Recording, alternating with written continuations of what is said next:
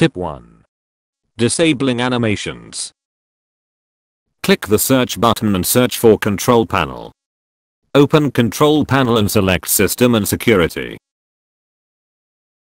Next we go to System. And on the left, go to Advanced System Settings. Here you can see the performance settings. Let's set it up. Select the Adjust for Best Performance option. This will turn off all the shitty animations, but your Windows computer will look pretty much the same. Apply the changes and check it out. Lol.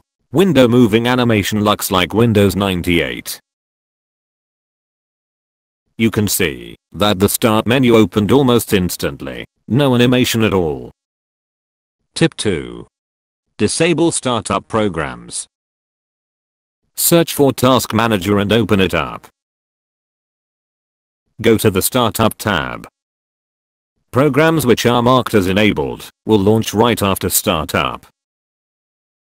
You want to disable any program you don't use right after startup. Why? Because the programs will run in the background minding their own shit and slowing down your damn World War II computer. Tip 3. Uninstall unnecessary programs. Open Control Panel. Select Uninstall a program. Now uninstall any program you don't use. Why? Because their services and processes may run in the background, even when you don't use them. But be careful. You don't want to uninstall any system programs or drivers. If you are not sure, Google it up. I'm going to uninstall this shit. Next, and we are done. Now restart your computer so the all changes applies. If your computer is still slow, you probably need to suck some dicks and buy a new one.